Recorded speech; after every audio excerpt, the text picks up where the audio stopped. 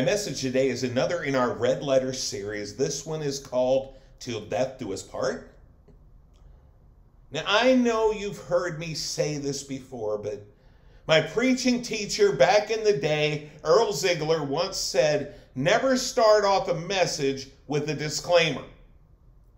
So once again, I owe him an apology. You see, part of this series and part of what makes this series so exciting for me personally is the fact that I need to keep working through passages, even passages that aren't always quite clear to me, and this is one of those. The truth of the matter is I don't fully understand this passage, although after my study to prepare this message, I do understand it better. But I don't know if I'll ever understand it completely on this side of the grave. It's a question, though, that I have been asked, and one that comes up in my own mind. And it starts off with this very simple question: what happens to our marriages when we die? And from there it goes much further. After all, our marriage vows say, till death do us part. And I wonder how many people stand before the altar and don't think about what that means when they say it. In our text, Jesus answers the question, but sometimes it feels like his answer brings up more questions. Look at Matthew 22. We're going to start with verse 23. That same day, the Sadducees, who say there is no resurrection, came to him with a question. Teacher, they said, Moses told us that if a man dies without having children, his brother must marry the widow and raise up offspring for him. Now, there were 7 brothers among us. The first one married and died, and since he had no children, he left his wife to his brother. The same thing happened to the second and the third, right down to the 7th. Finally, the woman died. Now then, at the resurrection, whose wife will she be of the 7, since all of them were married to her? Now, to start off, we need to realize this first verse of the passage makes me question the motivation of those, the Sadducees specifically, who's asking the question. Maybe it's just me, because it directly follows last week's passage, but this question almost seems like a trap for Jesus. It almost seems that since the Pharisees didn't succeed in getting to Jesus in last week's passage, the Sadducees decided it was their turn. See, the Pharisees and the Sadducees were both part of the ruling body of the Jews, the Sanhedrin. But they had very different beliefs on key doctrines of the faith. Pharisees believed in the resurrection of the dead and an afterlife. The Sadducees did not. The Pharisees believed in a realm of the spirit and of angels. The Sadducees did not. They did not have a lot in common. And it feels like they were always trying to sort of one-up each other. These two groups almost didn't seem to like each other very much. Again, it's almost like trying to get Democrats and Republicans to agree on something. The only thing that could get these two groups working together would be if they were opposing something or someone that they both hated. And so it was with Jesus. The Sadducees asked a question about who is married to this woman in the resurrection. What makes this question problematic is the fact that the Sadducees didn't believe in the resurrection.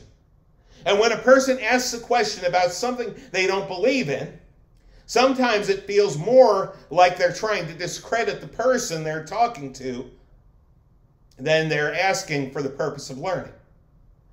Now, that being said, does this mean if you're confronted with a question like this, you shouldn't answer it? No. Sometimes the Spirit will work on someone like this and they will believe. And sometimes something altogether different is happening. And we'll see that here in a few minutes. What it does mean is you need to be ready to stand your ground. You need to be confident in what it is that you believe. Jesus was about to show us how to do that. But first, let's look at this question. Teacher, they said in verse 24. Moses told us that if a man dies without having children, his brother must marry the widow and raise up offspring for him. Now, this is true. The technical name for this practice, this law, is levirate marriage. Now, this is hard for us to wrap our heads around here in the 21st century. And part of that is because we live in a much different time. First of all, it sort of seems to imply that men were allowed and even supposed to have multiple wives according to the law, at least in certain cases. Now, before we go any further, am I advocating that? No. First of all, it's against the law of the land, but second of all, God's design for marriage is one man and one woman for life. This could also be seen as pretty sexist to our modern minds. What if the woman doesn't want to marry her brother-in-law? In actuality, there were a couple things involved here. First of all, it was about family lines and land. The idea was the dead brother's family line would continue. The land that they had would stay in the family. Remember, once again, the Israelites didn't really buy or sell their land. It was more like a lease. If you were to come to the place where you needed to sell your land, the price that you would get was based on how many years it was until what they called the year of Jubilee, which was the 50th year. Because every 50th year, the land was restored to the original owner or owning family. God was keeping family lines going in this process. He was ensuring the people were provided for, and that all the people would have a portion of the land of Israel. Levirate marriage was also a way to take care of the women. Keep in mind, women didn't have a lot of options in these days. A married woman was cared for by her husband. And when he died, the children would take over responsibility. The brother of the deceased man would marry his sister-in-law and be responsible to meet her needs as well, meaning she would be taken care of. Yes, it was a different world. Yes, it was a different culture. But what we see here is God making sure that his daughters would be taken care of. From here, the Sadducee goes into a hypothetical question. In other words, a made-up question trying to make a point. He makes up a family of 7 sons. The first son marries a woman and dies. The second son marries her. And on until all 7 brothers marry her and all 7 die childless, then she dies. Now, my first question is, who wrote this question? Stephen King? What kind of mind comes up with that scenario? How messed up would this guy have to be? I mean, there would be an investigation, if this was a true story, by at least Brother 3. This might be one of the most pessimistic questions Jesus was ever asked. In verse 28 it says, "Now then, at the resurrection, whose wife will she be of the 7, since all of them were married to her?" Now, before we want to jump in and try and answer this question, we need to figure something else out. Is this question about levirate marriage, or is the question really about the resurrection? Seeing as how the first verse of the passage makes a point of telling us that the Sadducees didn't believe in the resurrection, the point of the question is pretty clear. The Sadducees, who again did not believe in the resurrection, sure seem to be asking a question that goes to extremes to make the idea of the resurrection of the dead look ridiculous. The question feels a lot like a trap. The Sadducee was trying to get Jesus to trip himself up with his words and prove his own belief to be ridiculous. The Sadducee, though, has no idea who he's dealing with. He was trying to argue a fine point of the law, and he was arguing with the one who was in the process of fulfilling the law in the first place. Jesus answers the question. And when he answers with a statement that, at least for me, begs more questions. Jesus replied, verse 29, "You are in error, because you do not know the Scriptures or the power of God. At the resurrection, people will neither marry nor be given in marriage. They will be like the angels in heaven." The first time I read this, especially verse 30, there were so many questions. See, I love my wife. She is the one that God used to lead me to himself. I will be in heaven, at least in part, because of how God used her in my life.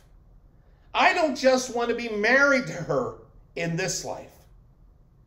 And so at first glance, I found this passage almost disappointing. I'm married here, but I won't be married there. I'll be like the angels. What does that even mean? And I want to say all kinds of things here to talk about what this means. But I'm hesitant, because is that what it really means? Or is it just what I want it to mean? As I think about it more, I know it has to be right. First of all, because it's in the Bible and Jesus said it. I trust him to be right in all things. But second of all, if this were not the case, it would be wrong for the surviving spouse to remarry. Look, if I were to pass away early, I wouldn't want Dawn to be alone for the next 20 or 30 years. Now, she might say she really doesn't want to train another husband, and that's her prerogative, that's up to her. But think about it. Our vows say, "Till death do us part." The Bible says in 1 Corinthians 7:39, "A wife is bound to her husband as long as he lives. But if her husband dies, she is free to be married to whom she wishes, only in the Lord." Those last words, "only in the Lord," those are important. This means we need to be sure that if we do remarry after we lose a spouse, that we marry people who are believers. People who will not lead us astray. But we're neither commanded to nor forbidden from remarrying. And to do so after the loss of a spouse is not adultery or infidelity. It makes sense that God would not want his heaven full of jealous spouses, or that the earth would be full of people who were desperately lonely. And I think that brings us back to verse 29. Look what Jesus calls out. Speaking to this Sadducee, Jesus says, "You are in error because you don't know the Scriptures." Now, I think that applies more to the part about the resurrection, and we'll get to that. But he also told them they don't know the power of God. And I think that part applies to this discussion. Think about heaven. To me, it's one of the hardest things of the faith to comprehend. Oh, don't get me wrong. I believe and I know there is a heaven. Jesus said so, and I believe it. But the part about heaven that is hard to understand is it's hard to conceive of a perfect place. And it's hard to understand what it will be like when we are made perfect once and for all. We have never lived in a world that was not racked by the effects of sin. I find, as I've said before, that every time I think of heaven, it's only a matter of time until I catch myself and remind myself that what I'm imagining won't be there, because it's an effect of sin, and sin won't be present in heaven. When you have time, when you spent your whole life surrounded by sin and its effects, it's hard to imagine what a place without it, without sin and its effects, will be like. When Jesus says, "You don't know the power of God," what he's saying is we don't understand that God can make a wonderful world that is greater than anything we can imagine. This passage seems to say that marriage doesn't continue in heaven as we now understand it. And I have to admit, that concerns me because I deeply love my wife. But here's the thing. Do you believe that heaven is going to be better than earth? Yes, right? Do you believe that God is capable of doing all good things? Yes, right? Do you believe that in heaven we will all be made perfect? Yes, right? Do you, or did you, love your spouse perfectly? I can't speak for you. But my answer to that question is no. Not because I don't want to, but because I'm limited and imperfect, and so is she. We love each other deeply, but not perfectly, because in this life we're imperfect. So what is heaven going to be like? I don't know. And what are our relationships with our spouses and others going to be like in heaven? I don't know that either. But I know it's going to be better than it is here. And I know that my wife and I have weathered a lot of storms in this world, but that we're headed to a place where there are no more storms. Surely we will know our loved ones in heaven. We see evidence of this in the scriptures. For example, at the Transfiguration, the very much alive disciples recognized Moses and Elijah, two people they had never seen before, who had died over 1,000 years before they were born. Matthew 18:11 also tells us, I tell you, many will come from the east and the west and recline at the table with Abraham, Isaac, and Jacob in the kingdom of heaven. Meaning we will have identities in heaven, and we will know each other in heaven. And we will surely know those that we have loved in this life. So what makes us think, if all that is true, and it is, that our relationships with those we have loved in this broken world will somehow be lesser in a place where everything is better and greater, where we are all made perfect? I don't think it will be. I don't think it can be. We will have within us the ability to relate to each other perfectly. I believe what Jesus said here is true, first of all, because he's Jesus and he knows all things, but I also trust that the place he has prepared for us, the one who loves us most and knows us best, will make everything better than it is here and better forever. Remember what the Bible says about heaven.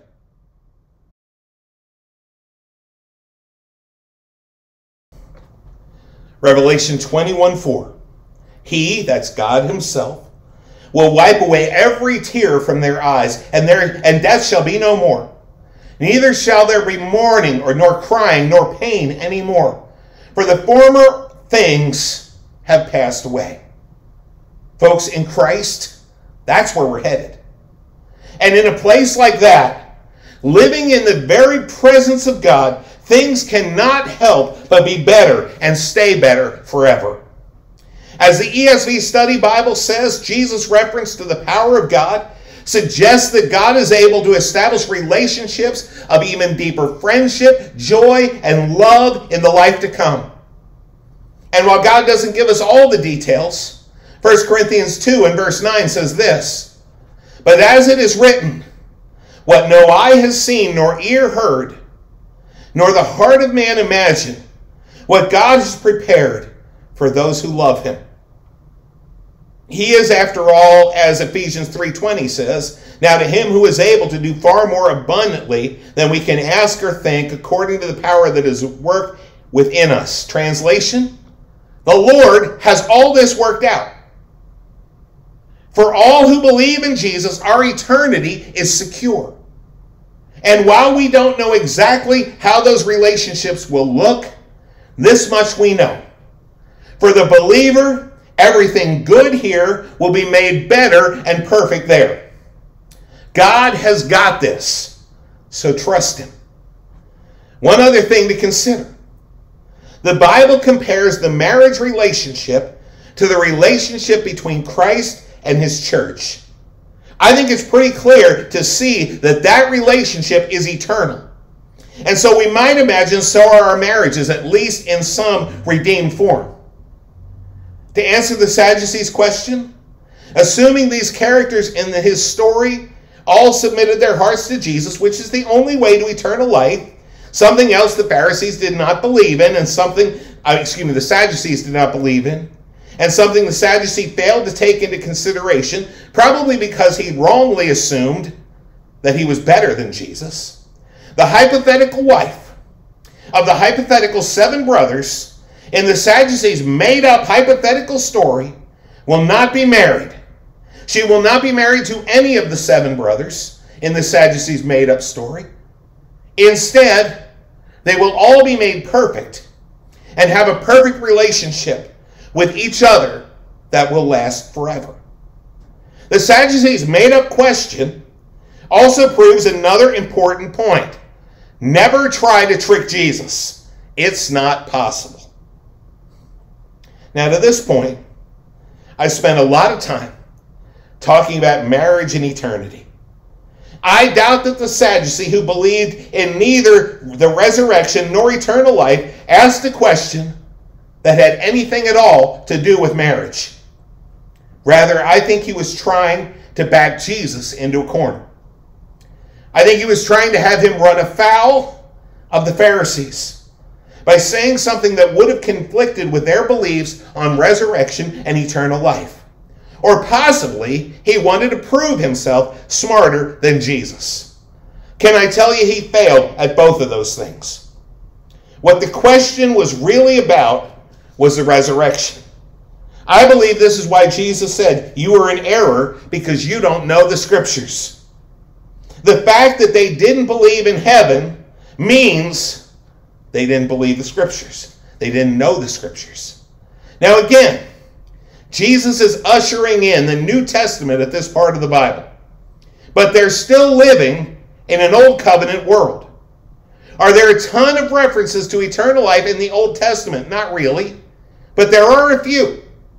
For example, Psalm 23, verse 6, "Surely goodness and mercy shall follow me all the days of my life, and I shall dwell in the house of the Lord forever." Or Psalm 139, 23 and 24, which says, "Search me, O God, and know my heart. Try me and know my thoughts, and see if there is any grievous way in me, and lead me into the way everlasting." These are just 2 of many references from the Old Testament that deal with eternal life. These and many others were right there to show a life beyond this world. The ones they would have called heroes of the faith made it to heaven. But these folks, these Sadducees, even though the evidence was all over Scripture, chose to believe something different. With all their education and all their training, they chose to overlook passages that point to the blessed hope in eternal life, to take the attitude of eat, drink, and be merry, for tomorrow we die. Worse, they held positions of spiritual authority over God's chosen people while failing to believe an important aspect of the faith. Jesus clarifies it here for them in verse 31. "But about the resurrection of the dead, have you not read what God said to you?" And here Jesus quotes a verse from when God spoke to Moses at the burning bush. He says, "I am the God of Abraham, the God of Isaac, the God of Jacob." He is not the God of the dead, but of the living. See, this is God speaking of people who had been dead at least 400 years, and some over 1,000 at the time Moses wrote it down. But notice this. When God spoke to Moses, he listed these patriarchs of the faith in the present tense. And the reason for that is simple. God is the God of the living and not the dead. This means that those who have passed on before, living in faith in our Lord and the promise of the coming Savior, are not dead. Those who have come to Christ by faith since the resurrection are not dead. They are very much alive, and they are in eternity. Folks, this is our hope. There is a life beyond this life for all believers. And just like the Sadducees, there are a multitude of people in our world today who believe that the idea of eternal life and resurrection is foolishness. They might even ask you questions designed to derail your faith. Love them and pray for them. Because as it stands at this moment, if that is their attitude, people who do not have a relationship with Jesus Christ walk through this world completely without hope. To them, we need to follow the admonition, 1 Peter 3:15. But in your hearts, honor Christ the Lord as holy. Always be prepared to make a defense to anyone who asks you for a reason for the hope that you have, the hope that is in you. Yet do it with gentleness and respect. And that brings us to the final verse of this passage and another point. When the crowds heard this, they were astonished at his teaching. Do you see what happened here? Jesus answered an unbelieving Sadducee. Was the Sadducee convinced? I have no idea. The Bible never says. But it's clear he wasn't the only one there. It mentions the crowds. And the other people, it says, came away astonished. And that's just it. When we share about Jesus, we never know who's listening. And you and I and all believers always represent Christ. Jesus was ready. And I don't know if the Sadducee was reached or if he walked away as convinced as ever that he was right. But someone was listening. Maybe someone who had experienced the loss and now has a greater understanding or a greater hope. And maybe, just maybe, there was someone there who started to consider that there's something more. What if this life is more than just eat, drink, and be merry, for tomorrow we die? What if they came away wanting to know more about the resurrection and eternal life? These are things we don't know when we speak to others. Maybe the marriage vow statement has a deeper meaning.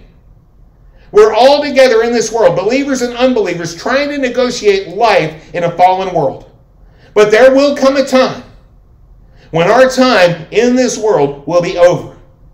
And in that moment, those who are in Christ will go to spend eternity with our Lord and with the saints who have gone before. This is when we will see our believing loved ones again, in whatever way that relationship will look. I don't know how it will look, but I know this: it will be good. And while we may not completely understand all that is involved right now, we know God has it under control, and it will be exactly as he promised. He will wipe away every tear from their eyes, and death shall be no more. Neither shall there be mourning, nor crying, nor pain any more, for the former things have passed away. Those who pass on without Christ will go into eternity too, but it will be a different eternity, an eternity separated from God. All people will stand before the same Lord, and at that point, some will go to heaven, some will go to hell. Believers and unbelievers might be in this world all together now, but till death do us part. Amen.